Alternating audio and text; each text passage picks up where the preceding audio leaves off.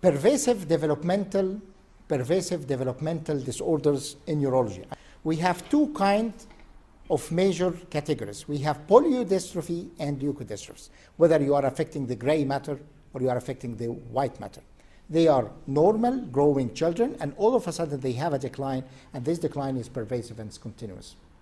We have three major subtypes of the leukodystrophies, and they are presenting by simply the affection of the white matter. So they are the long tract, bilateral pyramidal, cerebellar dysfunction, and affection of the optic nerve with progressive loss of vision.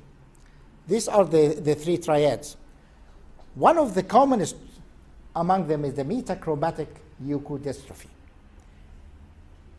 Always remember that name, because metachromatic leukodystrophy presents itself with a typical schizophrenia for many years before developing bilateral pyramidal.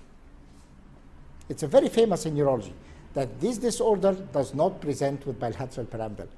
It presents with schizophrenia, typical classical schizophrenia, with positive and negative symptoms of schizophrenia, and receive treatment for schizophrenia for many years, and then start to develop bilateral pyramidal that can be missed for extrapyramidal rigidity.